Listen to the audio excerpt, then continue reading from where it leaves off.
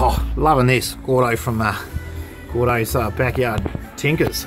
The little VZ again. Look, I'm sorry about so many videos on it. It's just that I'm using a phone currently, but I will get something a little bit better for future stuff.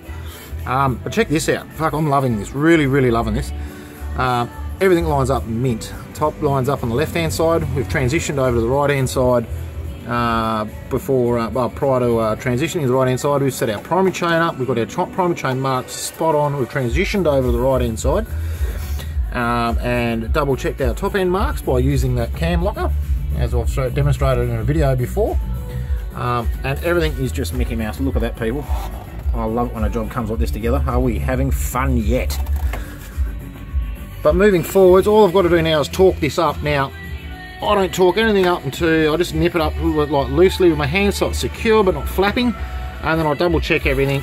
And then I'll torque everything up, tensioners. Then I'll release the pins, rotate the engine, and make sure it's still free flowing. And everything, nothing's binding or anything, check like that. And then I'll actually put a bit of lube around everything.